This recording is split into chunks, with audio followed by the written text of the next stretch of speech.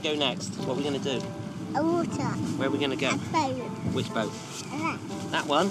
Yeah. That one there? You're going to go in that boat? Yeah. You're going to jump off with me? Yeah. Yeah! And who's going to rescue us? Whizz. Whizz, yeah! Well, we didn't realise it'd have such an amazing effect on Christopher, really. He gets so excited knowing that we're going there on a Sunday and we're seeing all the new friends and all the dogs, and he's going to be pulled through the water and it's freezing cold. But he enjoys it. He gets so much out of it. Newfoundland dogs are very sensitive to sick and ill children. They can tell.